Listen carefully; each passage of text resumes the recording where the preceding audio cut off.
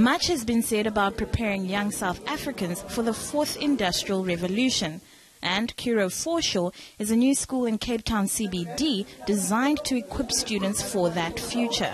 We're in an education crisis as a country, and the crisis is beyond just this question and the fourth industrial revolution and thinking of the future. We're in a crisis because kids are not learning in our schools. Coding and robotics are normal subjects at this Future Fit school.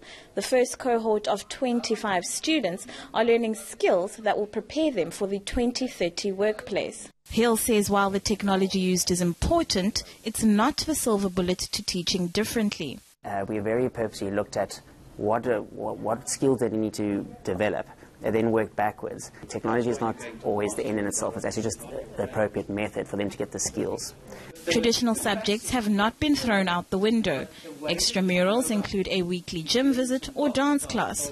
But there's no homework. Homework is not actually the best thing for kids to do in the evenings. And in terms of your brain and how your brain works, sleep is one of the most important things. Currently, this Future Fit education costs 1,900 Rand per pupil per month, and plans are underway to spread the model to Gauteng schools next year. Pilar Disitusa, Cape Town.